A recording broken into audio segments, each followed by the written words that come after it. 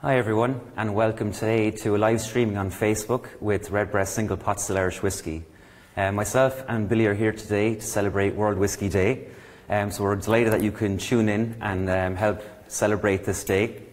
We're going to taste a very special whisky that unfortunately not everyone watching at home will get to taste, but there are 100 people around the world who have 100 ml samples of this particular whisky.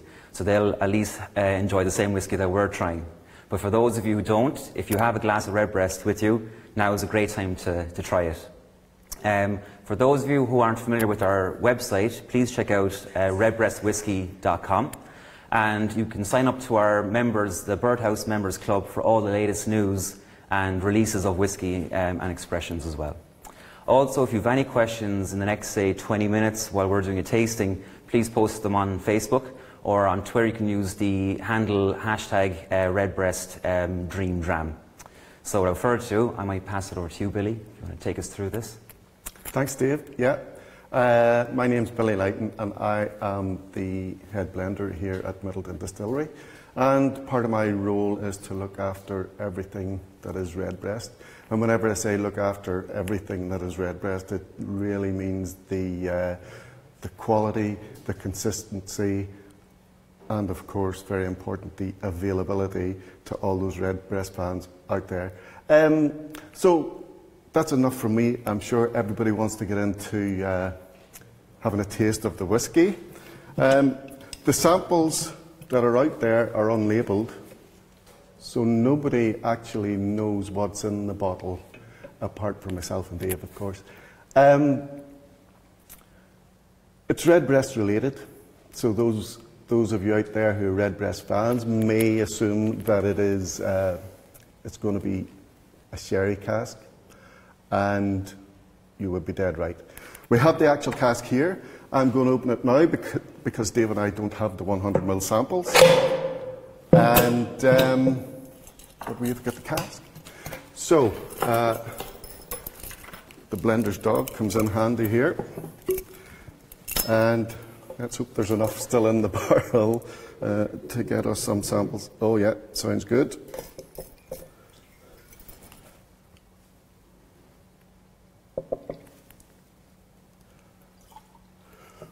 Oh Dave, you got a bigger measure than I did. First of all, just looking at, if you have all poured your glass now, first of all, the thing to do is look at the colour. My goodness, look at the, it's almost a mahogany colour. It's taken on those rich contributors that are coming from the seasoning in this sherry cask. So, without further ado, just let's take a nose. It's an incredible, full, I don't know, what I'm getting is big, luscious, juicy fruit, very succulent, and that's all coming from the sherry cask. So, a little bit more detail about the whisky. The cask itself, you'll see here the number is 41207. The date on it is 2011. Now, don't be misled by the 2011, because it's whisky that was actually recast into this cask in 2011. So it's about 6 years in this cask. It had, before that, it had 25 years in refill ex-bourbon cask. So the whisky that you have in your hand just now is actually just over 31 years old. Okay? And whenever I was asked to look for this dream cask for this event, the first place I went to was to where we got the whisky for the very first Redbreast 21. We launched Redbreast 21. The first vatting of Redbreast 21 was done on the 20th of August 2013. And actually, this cask was in the same parcel of casks that were selected in the first vatting of Redbreast 21. So it is a kind of a sentimental attachment to me. So the nose, back to the nose again, rich, full of fruit, dark fruit, succulent, plums, figs, that's what I'm getting. Now, folks, if you're getting other descriptors, please send them in, what you find, what you're finding in the nose of the whisky. And don't forget, it's a single pot still whisky. Single pot still typically has got that spicy character. So what we've got here, what I'm picking up in the aroma, is the fruit that's coming from the sherry cask and the spices that are characteristic of the single pot still distillate. Billy, as well, you mentioned it's a recasking, meaning it's moved, the contents of the spirit itself moved from one cask after a number of years into another. I often get asked, you know, what's the difference between recasking and a finish, for example? Yeah, well, a finish, the Redbreast range is a good place to start and look at finishes, because we just launched last year the Redbreast Lustau edition, which is a cask finish, which was taking a vatting of whisky and putting it into, in the case of Lustau, a Lustau Oloroso sherry cask, so Oloroso sherry season cask, for a short period of time to pick up those fresher flavours of the seasoning in the cask. That's a finish. That's what I call a finish. The recasking is a little bit more than that. It actually is part of the maturation. You would call it as part. It's a more significant part of the maturation of the whisky. And why we did that for Redbreast 21 was to bring, because the Redbreast family is sherry orientated. Sherry is the key flavour driver in the Redbreast range. For Redbreast 21, if you could imagine, like, this whisky had been in this cask for 21 years, it would have taken on a much more deep, woody character, which we wanted to avoid for that. So the recasking, it actually brings a bit of balance to the flavours that we want to achieve. So we can recask in sherry casks, we could recask into bourbon casks or other types, but it's to influence the characteristics of the whisky to make them more in line with the character that we're looking for. Because that ties in nicely here. There's a question from Greg with Great Drams, because this has moved from bourbon into sherry. So Greg's asking, you know, what is the influence of the ex-bourbon barrel versus the influence of an ex-Oloroso sherry cask? That's a good question, Greg.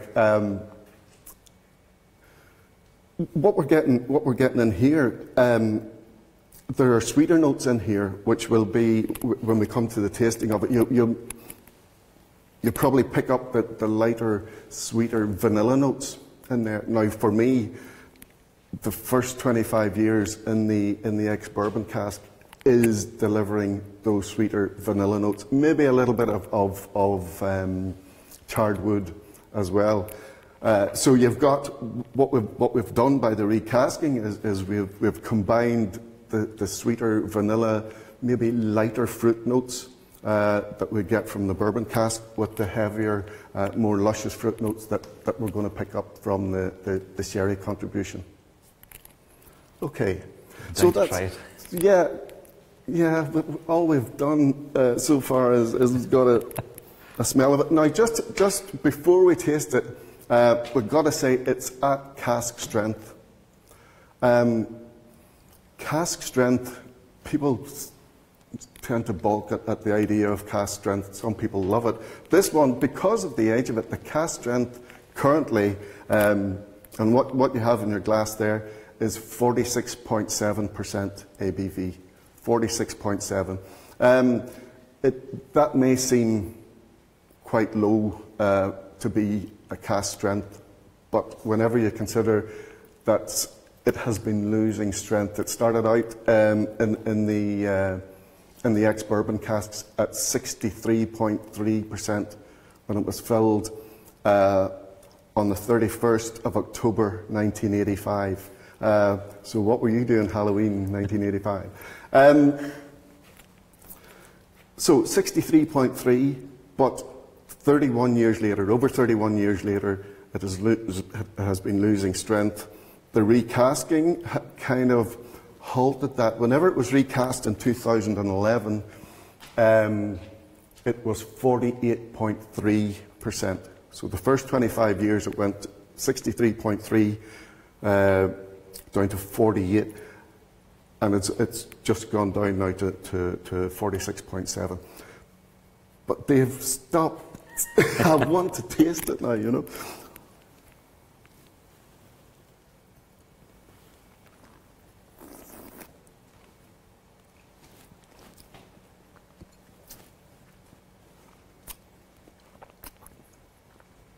Oh dear, what can I say? This is something very, very, very special. I don't know what anybody else is getting, but the first thing that I'm getting is a big, big burst of fruit, that succulent fruit. There's, you know, I'm getting a lot of blackcurrant. There's an orange, citrusy, kind of marmalade, almost orange marmalade character to it. But then there's some of those rich, luscious, like kiwi, even deepening down to, you know, maybe figs, prunes.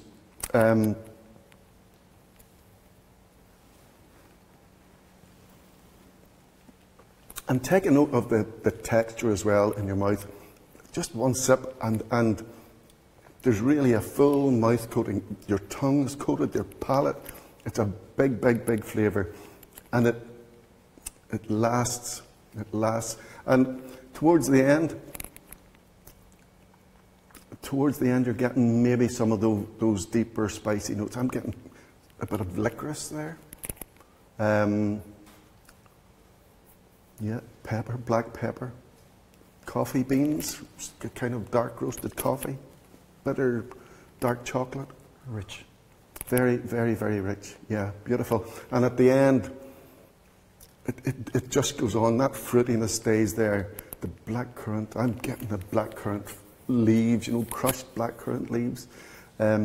Beautiful. A very long finish, and it just asks for another sip. I think it's always good to be able to produce some whiskies with a cask strength. I suppose ABV. You know, it's not every day that there's whiskies out there that are all left at cask strength. So, for example, you know, we would produce a Redbreast 12, which I'm sure you're all very familiar with, which is 40%. But then we also create the exact same recipe, according to the same formula and style, to create Redbreast 12 cask strength.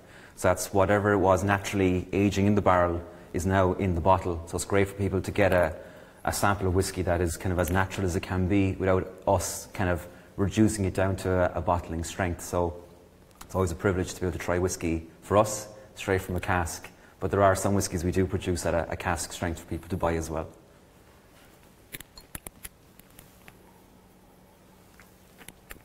I'd really love to hear back from people that are maybe picking up other flavours there. It's a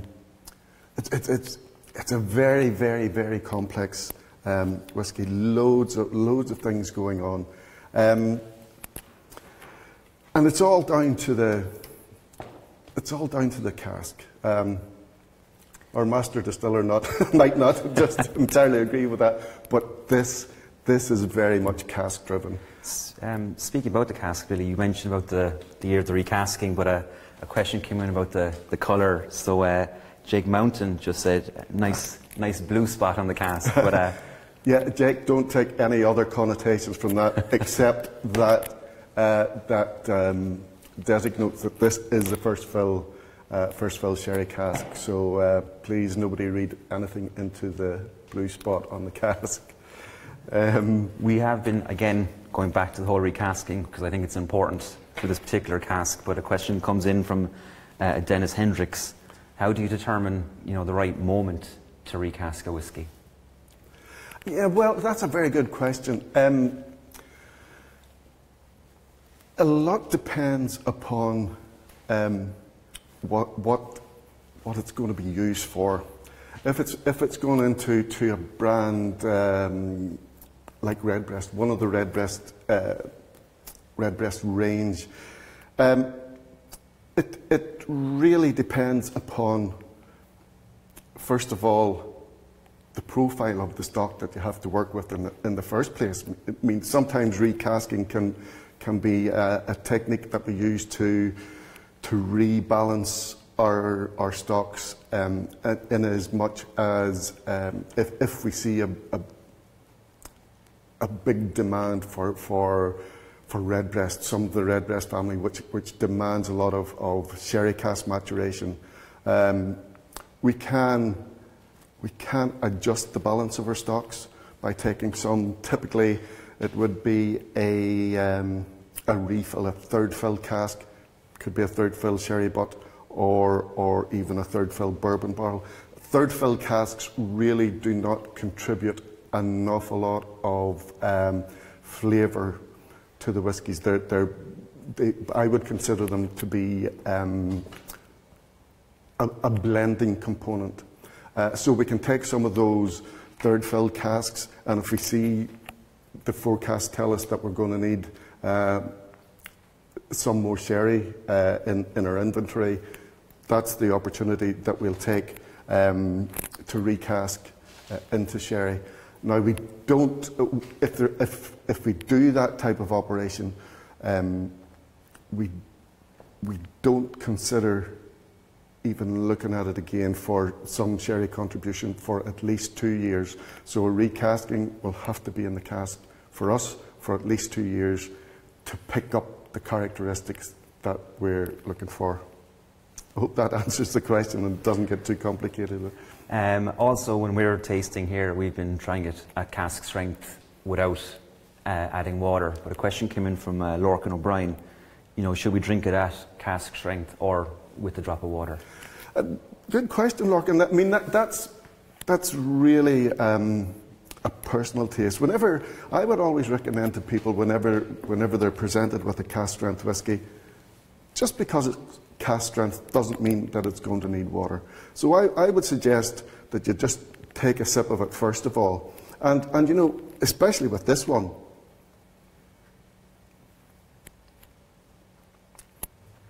Take a sip, hold it in your mouth for 10 seconds, and your mouth starts to water. And you don't need to add water. For me, you don't need to add water to this one. You take care of that automatically. For this one, but it doesn't really apply to every whiskey. Sometimes you might get a cask, because this is 46.7, it's not so bad. You might get something a little bit stronger, yeah. Maybe 50 up towards 60%, which will be very, very intense if you take it at cask strength. But again, I would say take a sip first of all and decide for yourself if it needs water and how much water you need. Like this one here, I don't feel needs water. Some people might want to add a little bit of water, but for me, it would only be a few drops of water. Sometimes that can open up the flavours and the aromas of the whiskey. At a higher strength, they can be very, very, very intense and maybe not so pleasant for everybody to taste.